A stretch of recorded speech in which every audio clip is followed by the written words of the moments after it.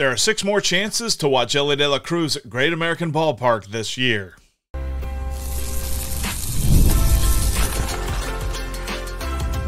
You are Locked On Reds, your daily Cincinnati Reds podcast, part of the Locked On Podcast Network, your team every day.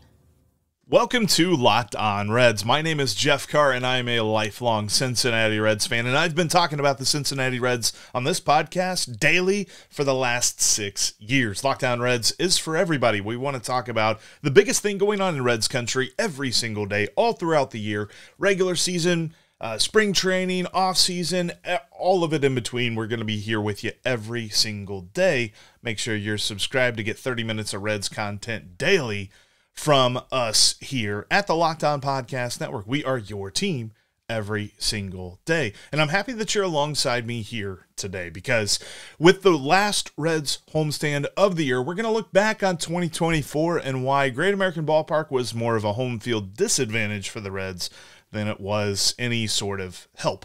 We are also going to look at what to expect from the homestand. There's still lots to look for, lots to watch for, lots with the long ball, a little bit with the pitching, some with Noelvi Marte. But of course, we're going to start first with the things that Elly De La Cruz can accomplish in this homestand. That's all on today's Locked On Reds podcast that is brought to you by FanDuel. Because now through September 22nd, all FanDuel customers can bet $5 and get 3 weeks free of NFL Sunday Ticket from YouTube and YouTube TV. Visit FanDuel.com to get started. And where we will get started today is with Elly De La Cruz because he's got a lot that he can accomplish in this homestand. He's had a very good season, but it can be a special season with a little bit of work. Because the Reds have only had 3 30-30 seasons in the history of the franchise. Now, obviously, he's well past 30 steals. He's up to 64. And I have to look. I'm pretty sure the only other guy to ever go 30, 60 or more was Eric Davis. Don't think anybody else did this. But as far as 30-30 goes, and Eric Davis went 30-50. So there you go. Nobody's ever gone 30-60 in the history of the Reds. But Brandon Phillips in 2007 was 30-32. Barry Larkin in 1997 was 33-36, and then Eric Davis, something about the sevens. Eric Davis in 1987 was 37-50. That's it. That's the list. And Elly could have a chance here with just 6 more homers to be on that list. Now, there's only 11 games left. There's not a ton of time for him to really hit those 6 home runs. And quite frankly, if you just do a little bit of math, which I took my time before the show started to do this math, but if you do a little bit of math, you can see it probably won't happen unless he gets hot. He could get hot. Don't let Elly get hot. But this season, he has had 1 homer for every 27 plate appearances. That's not exactly that great. That probably only means he hits like 1 homer in the final 11 games of the season, maybe 2. But his best month, you got to go back to April for this, but during the month of April and those couple of games in March, he was hitting 1 home run for every 15 plate appearances, like 15.25 based on the math, but you can't have a quarter of a plate appearance, so let's just call it 15. 1 for every 15 plate appearances. That still doesn't give me a lot of hope that he's going to hit 6 home runs in the final 11 games. But, I mean, I don't want to doubt Elly De La Cruz, all right? You doubt Elly De La Cruz at your own peril. He could do it. But I would find that really cool. A 30, in his case 30-60 season, would be phenomenal. Could he get 30-70? In fact, let's think about that for a minute. The home runs have not necessarily been his focus this year, although the fact that he has hit the most homers on the team is not lost on me. That was not a guy that I was picking to do that. In fact, I picked CES to do that. That didn't happen for a number of reasons, but Elly De La Cruz is leading the team in homers. But if he gets 6 more steals, because he has 24 homers, 64 steals. So if he gets 6 more steals, gets to 70, there's a couple of different things that he can do. Number one, and this is looking at the long game, for a Reds player's career, he would be 45th all time on the Reds career steals list. And think about that. He only has 1 full year under his belt. 1 full year plus 1 like 2/3 of a season. 1 2/3 of a season. And he'll already be 45th if he gets 6 more steals. He'll tie Johnny Temple for that. Johnny Temple, interesting, he played second base for 9 years back in the 50s. And quite frankly, the only comparison that I ever want to do with Johnny Temple and Elly De La Cruz is the fact that, hey, Johnny Temple made 3 All-Star games. But Johnny Temple was a singles hitter, pretty good batting average guy, but that was about it as far as his offensive profile is concerned. Wasn't a very hard hitter or anything like that. But I just found that interesting that career-wise, Elly is just getting started. We just got the first pitch off in his career, basically, when it comes to some other guys. And with that being said, he's already jumping up the career list in stolen bases. So that's something he could do with just 6 steals. Here's what else he could do with 6 steals. He could become the fourth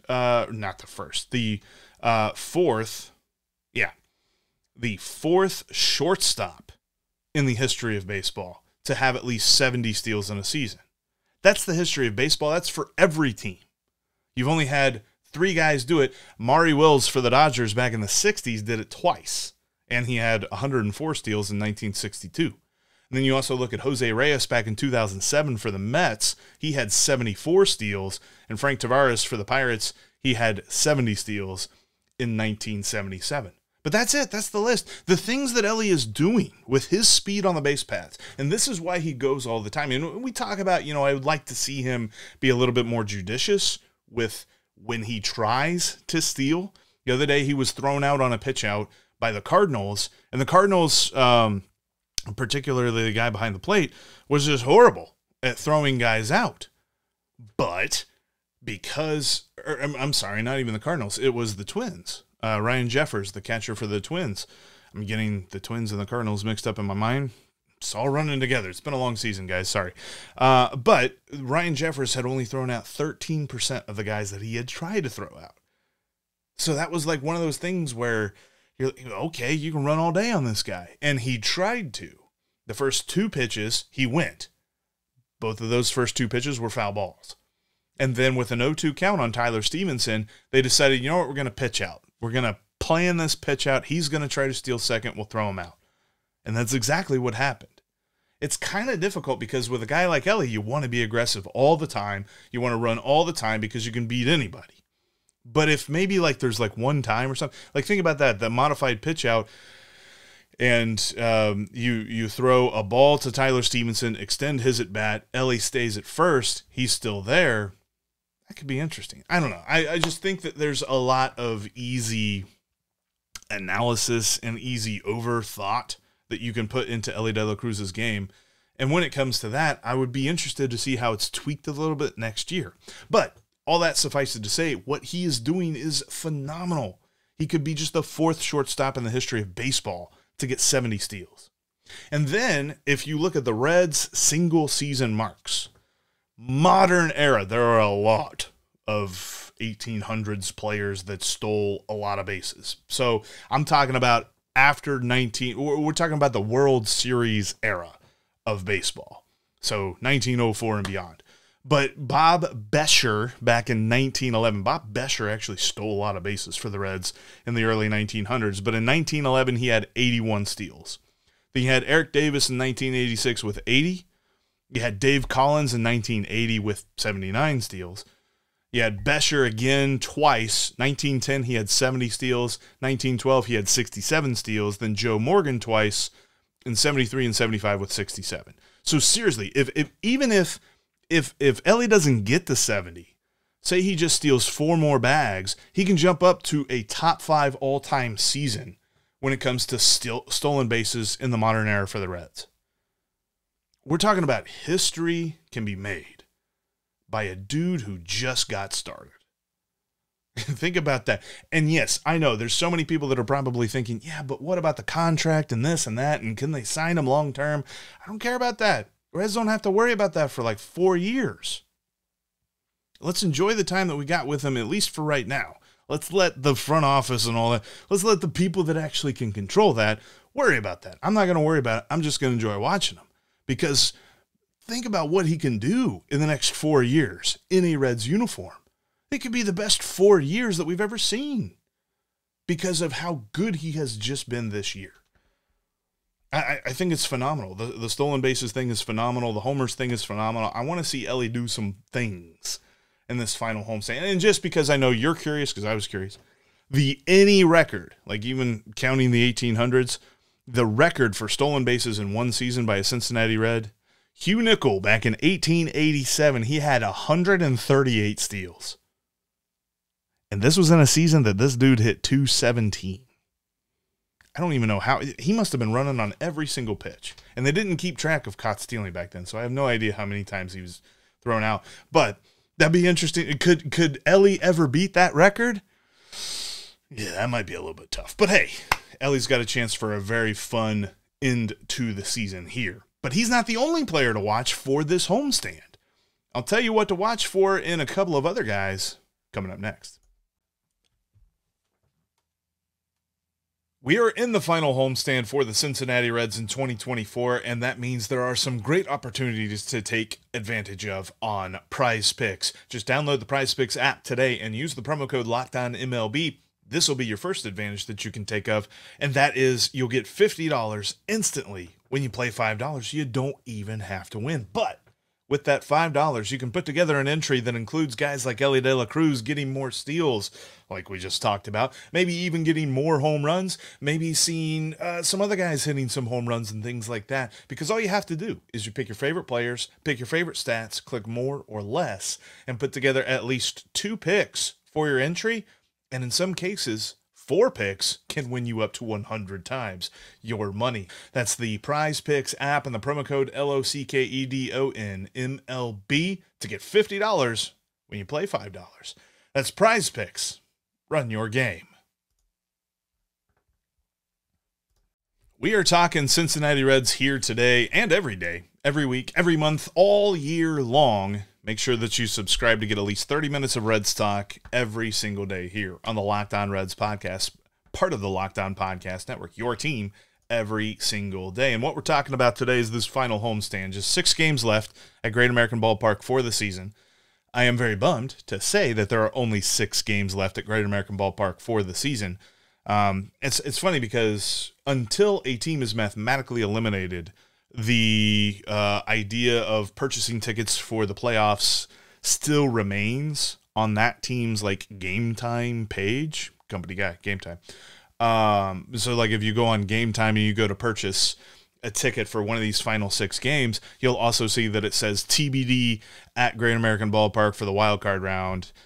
It just makes me a little bit sad. Makes me a little bit sad to see that because I thought the Reds would be there. But let's look at a couple of individual achievements to keep an eye on in this home series because we're talking about the long ball for a couple of different guys. Can Spencer Steer finally hit number 20? It has been a long time coming. Let me tell you, he hasn't homered since August 21st in Toronto. Not an easy place to hit a home run, but Spencer Steer, we talked yesterday. I'm not going to get into it again. You can go check out yesterday's episode, but Spencer Steer has had a down year, but he could still get to that 20 homer mark and at least feel a little bit good about that number with 1 more home run. That's all he has to do. We talked about Elly, he has to hit like 6 more homers to get to 30. Steer just needs 1 in these final, hopefully he does it here in this homestand, but final 11 games of the season, see if he can get to 20. Another fun home run thing, can Tyler Stephenson get to 20? He's at 18. Say if both Steer and Stephenson hit, if Stephenson hits 2 homers this homestand and Steer hits 1 homer this homestand, then you'll have 4 Cincinnati Reds players who've hit 20 home runs this year because Jeimer Candelario got to 20 before he hit the IL. So we'll still kind of be close. I wouldn't say we're not close, but we'll still be somewhere in the ballpark of where I thought they'd be power-wise because I said they'd have like 5 guys hit at least 20 homers. They'll only have 4, and part of that reason is TJ Friedl just hasn't played a whole lot this year. TJ Friedl could have been that guy. In fact, consider the fact that TJ Friedl has 13 home runs right now, and Jonathan India has 14 home runs, and TJ Friedl's played about half as much as Jonathan India has this season. TJ Friedl could have been flirting with 25, even 30 home runs had he been healthy all year. Maybe not 30, but anyway. I'm getting way ahead of myself. What I'm saying is the home run totals for some of these guys are where I thought they would be. Other guys, they're just way, way off. And that's really been a thing, and we'll talk about this here in a little bit. The power has just been so inconsistent and quite frankly, a problem for this lineup this year. That's got to be something that they fix in the offseason. We'll talk about that a lot during the offseason. But outside of the homers thing, I'm looking at Noelvi Marte. I don't know that Noelvi Marte can really do anything in this homestand, let alone these final 11 games, to show me that he deserves to be penciled in as the opening day starter next year. But can he salvage some stuff? Can he, and some of this might sound a little bit sarcastic, but can he draw 2 walks? Just give me 2 more walks. Get to 10. He only has 8 walks this year. He actually has 8 doubles and 8 walks. I don't know the last time I saw somebody that had as many doubles as they had walks, if not more doubles than walks. That would be crazy. Like, that's a free swinging dude. Noelvi Marte just swings the bat a ton and doesn't have great plate discipline. That's got to be something that he works on. That is something that has killed him this year. And one of the big reasons why we are looking at him as a possible Louisville bat to start the year next season. And we had, albeit prematurely, penciled him in as part of the core for the future. Now, we're not even sure he should be in the major leagues. It's definitely been a bad year for him.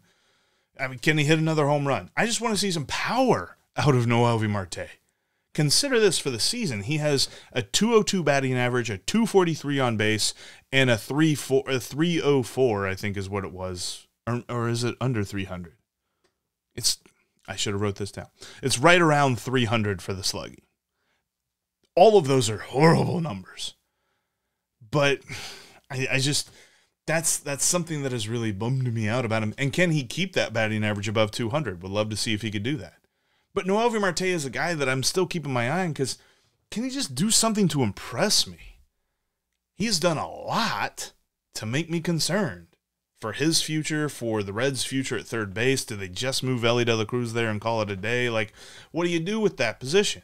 Because it kind of felt like that was Noelvi Marte's to lose, and he has lost it. There's no bones about that. I'm not trying to spin this into something that says, hey, Noelvi Marte could get his spot back in these final 11 games. He's got a lot of work to do over the next calendar year to really prove that he is a guy going forward. Where I thought maybe he was already a guy after just a tiny sample size last year. A very good and like the 457,000th reminder of don't get enamored with small sample sizes in baseball. But also on this homestand, the pitching. Oh, the pitching. There's one big question mark, and that is the fact that supposedly Hunter Greene will be back against the Pirates. Not exactly sure what day it'll be, and this could kind of mess up something that I would like to see. If Hunter Greene pitches on Sunday, that's fine. Or if he pitches on Friday, that's fine. But based on the last time that Rhett Lowder pitched and the last time that Paul Skenes pitched for the Pirates, we could have a Saturday matchup between Rhett Lowder and Paul Skenes, the 2 top pitching draft picks from last year. That would be a phenomenal theater. I'm not sure how it would go. Paul Skenes has looked really, really good this year. In fact, according to Baseball Reference, even though he's only made 21 starts, he has almost as much wins above replacement as Hunter Greene does. 5.5 WAR for Paul Skenes this year. But he's been phenomenal. Rhett Lowder has looked really good and been really fun to watch from where I'm sitting in his limited time here in the major leagues this season. I would love to see that matchup. Give us that matchup. And we'll see it a lot in the future. But we haven't seen it yet this year. What's the first matchup between Rhett Lowder and Paul Skenes going to look like? I think it'd be interesting to see that. And it lines up for, the regular rest for both of these guys, lines up that they would face each other on Saturday. I want to see that. See if it happens. But Hunter Greene's supposed to come back. Hopefully that's either on Friday or Sunday. I don't know that I agree with it. We talked about that ad nauseum, Steve and I did last week. Don't love that idea, but I guess the Reds are married to the fact that they're going to get him at least one more start before the season ends. Another guy that I'm looking at from the pitching side of things is, can Alexis Diaz stay perfect in September? I said it. He's been perfect. And quite frankly, there's a lot of folks that think I just jinxed him. I have no control over what Alexis Diaz does. But in 6 innings pitched, 6 appearances in the month of September, he has 5 strikeouts and nothing else. No base runners allowed, no runs allowed, no hits allowed, no nothing. Nobody's gotten on base against him. He has been perfect since September began. And the number of times that I've said perfect in the last minute probably means he's going to give up 1 billion runs in his next appearance. But I've been happy to see that, because we have been missing this Alexis Diaz all year long. There's not been a dominant stretch for him. It feels like he had 2 or 3 good games, and then he would have 3 or 4 clunkers. That's why his statistics for a relief pitcher don't look all that great this year. His strikeout rate is down. His walk rate is up. He's given up more hits, a lot more hits, giving up some hard contact. He does keep the ball on the ground for the most part, but when he doesn't, man, they go a long way. So I want to see him continue this. Can he finish off the season strong? Maybe finish off the season with a perfect stretch for the entire month of September. That'll be fun to talk about in the offseason. And one other pitching piece, and this is a cool one. This is an unexpected one, because the Reds signed Nick Martinez to kind of be a go-between pitcher this season. They give him starter money, but they started him out in the bullpen. But they said, you're going to start some games. Well, here recently, he has been conscripted into being an every 5th day guy because the starting rotation has been so hurt. And he's going to make his 10th start against the Pirates, I think, at some point this weekend. It'll be his 10th start of this stretch. And this stretch has been phenomenal for him. In his last 9 appearances, which are all games started, he has 49 1/3 innings with a 2.92 ERA. Yeah, that ERA starts with the number 2. And he also has 41 strikeouts to just 8 walks. Opposing hitters are only getting on base 27% of the time against Nick Martinez. It's getting hot in here. It lines up that he starts on Friday. It just depends on what they do with Hunter Greene. Nick Martinez could start on Friday, so I thought I'd drop a Nelly thing in there. I don't know much Nelly. That's about as much of Nelly that I know. But hey, look, there is lots to watch in this homestand, and I'm going to be glued to the TV set. You know that every single day we're going to be talking about it right here on Locked On Reds, because we got 30 minutes of Reds talk for you every single day. But I'm going to end this on a little bit of a realistic note, because the Reds haven't taken advantage of their home field advantage at all this year. I'll explain why coming up next.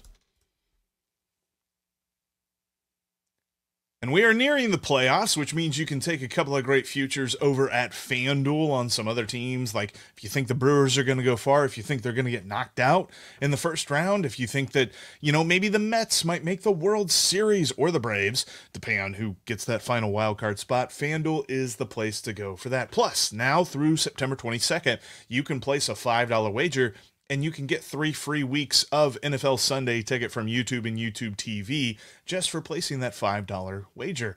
That's over at FanDuel.com/LockedOn. Plus, you can check out all of the great stuff when it comes to NFL wagers and things like that as well. Like if you think the Bengals are going to bounce back in a big way like I do this coming week, FanDuel is the place to go. That's FanDuel.com/LockedOn to get 3 free weeks of NFL Sunday Ticket with a $5 wager. FanDuel is America's #1 sportsbook. You can catch every pitch of the Reds' hometown broadcast for the rest of this year and every year on SiriusXM. Just download the SXM app and search the word Reds, and you can take the Reds' hometown broadcast everywhere you go.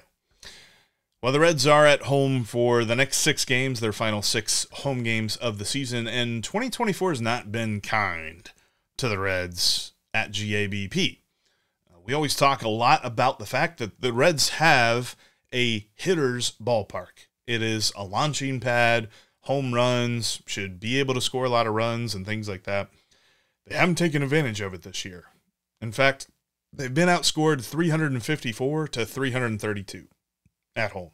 They've been outscored by 22. Now, they're 37-39 at home, so it's not as if they're losing every game, but with the way that this is set up, the Reds should be launching home runs out of the ballpark and scoring lots of runs against their opponents. But they aren't doing that. In fact, the Reds are just 7th in Major League Baseball in home runs that have been hit at home. They've hit 95 home runs as a team at Great American Ballpark this season. The Dodgers are first with 120. Now, part of that is obviously the Dodgers have a little bit more talent on their team, so that helps. But then here's the other one. San Diego is 5th.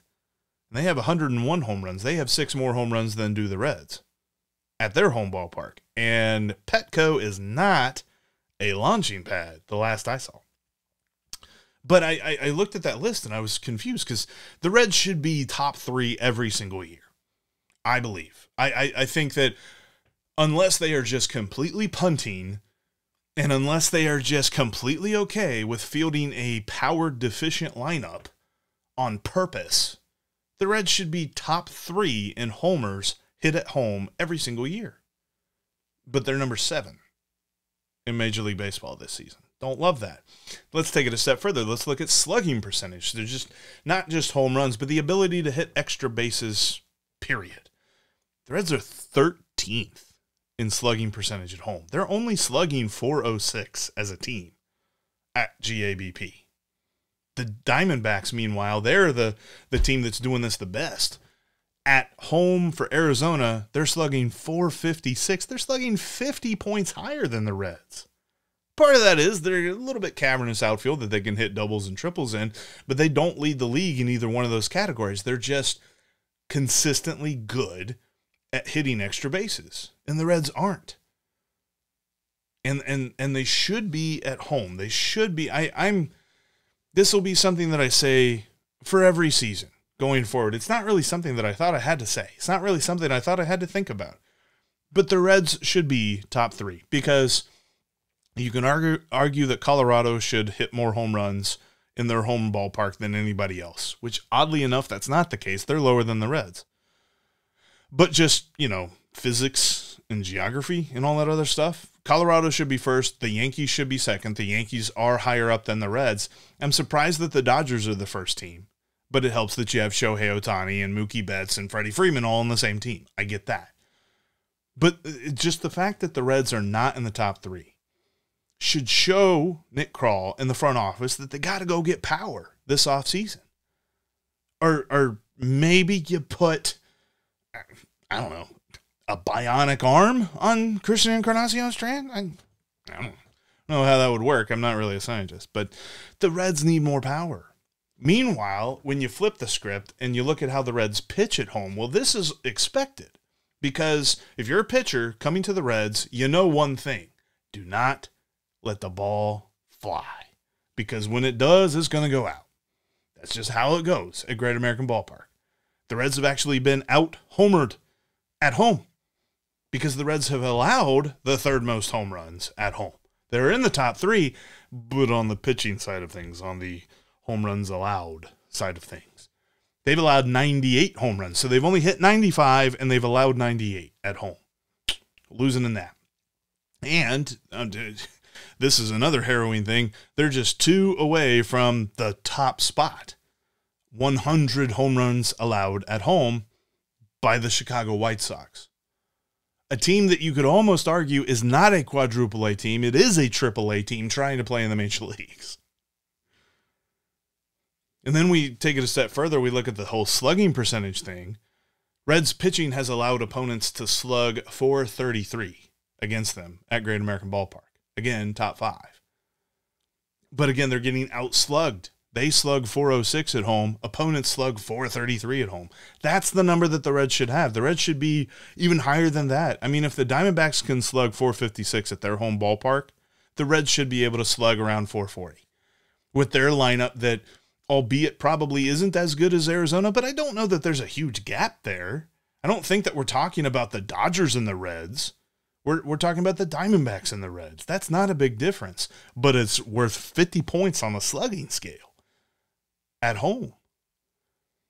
There's just been a lot of inefficiency, and that's been the biggest issue. And I don't talk about attendance because, quite frankly, I can't control who spends what.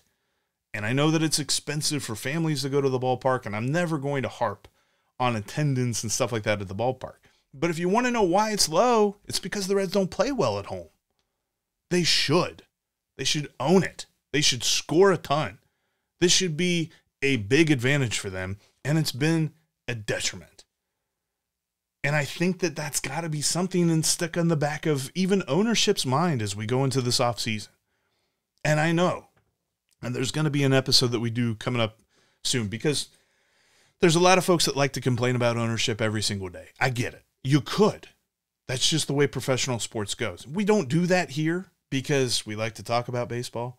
But there will be an episode this offseason where we kind of break down our thoughts on all of this, because owning a baseball team for a lot of folks is a revenue generator. It is a profit maker. And if you treat it like that, that's why you get these teams that aren't always competitive. But they have to be looking at this and saying, attendance has been down overall. We really should be rising. The team should be better. We should be winning more. They should be in the playoffs.